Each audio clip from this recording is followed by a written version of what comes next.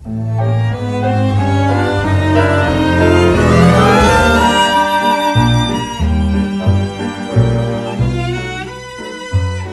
know that CCP was built in 1969?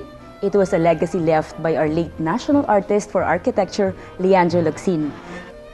Good morning, I'm Sar Tala from the Cultural Center of the Philippines, the Division Chief of the Venue Management Division. My division is the one in charge in conducting all the building and theater tours of the Cultural Center. The tour is open Tuesday to Saturday for people from all walks of life, students, foreigners, or any Filipino who just want to have a taste or see what we have here at the Cultural Center of the Philippines.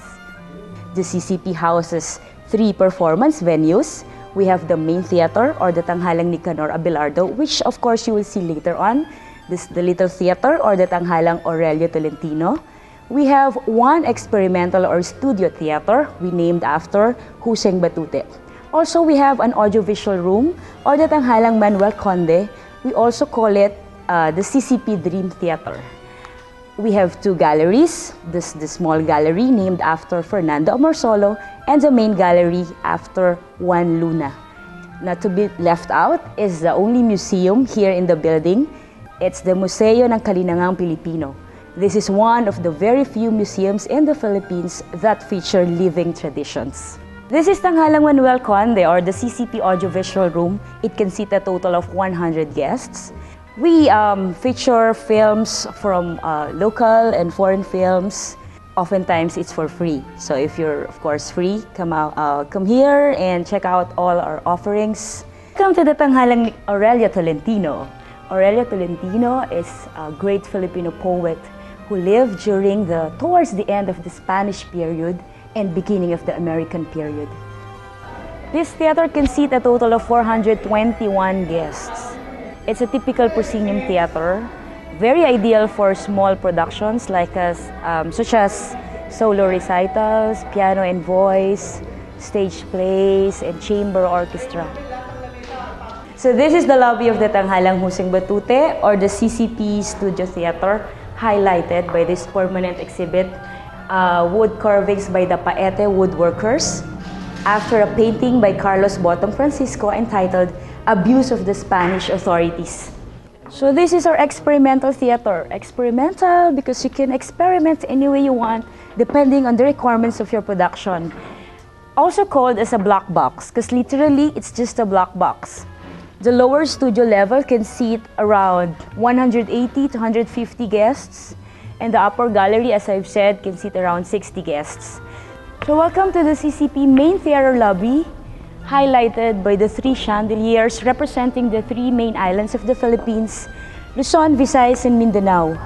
Tanghalang Nicanor Abelardo, or the CCP main theater, has 4 levels. Where we are right now is the orchestra section, which can seat 823 guests, and moving up to the 2nd floor is the parterre box. The 3rd floor and the 4th are the balcony sections.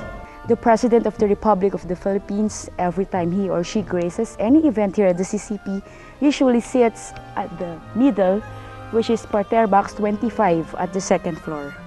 So this is the 3rd floor hallway named after Guillermo Tolentino. This hallway is also a venue for changing exhibits. Right now on display are artworks by UE alumni in celebration of their 40th year, the College of Fine Arts, UE Fine Arts. So this is the CCP timeline. Agos, or the flow of events since CCP was conceptualized by the former First Lady in 1965, up to 2004 or 2005, developments, projects, landmark events that have shaped Filipino people and of course the center itself. So this is Bulwagang Juan Luna, or the CCP main gallery. This is also one changing exhibit area. So this is the CCP library, operating hours Tuesday to Friday, 8 to 5 p.m. So this is a very ideal place for students studying Philippine culture and other stuff. You can also get to see other audiovisual materials. You can watch plays, recorded events here for only 11 pesos per tape.